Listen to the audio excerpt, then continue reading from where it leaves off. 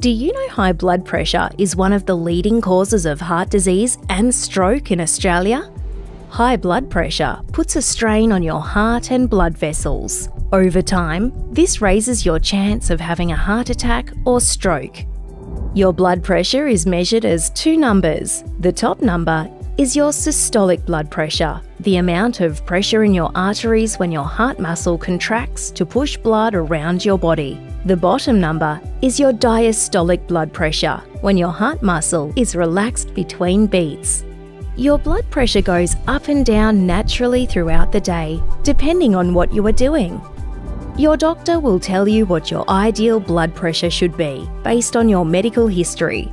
A healthy reading for most people is around 120/80. High blood pressure is often diagnosed when the reading is persistently higher than 140/90.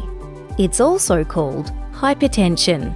There's no one specific cause for high blood pressure, but there are a number of things like your family history and lifestyle that can increase your chances of developing it.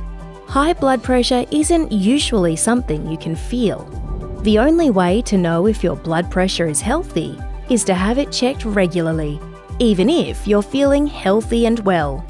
A doctor, nurse, or pharmacist can check your blood pressure, or you can do it at home with a validated machine. If you're 18 or over, get your blood pressure checked at least every 2 years.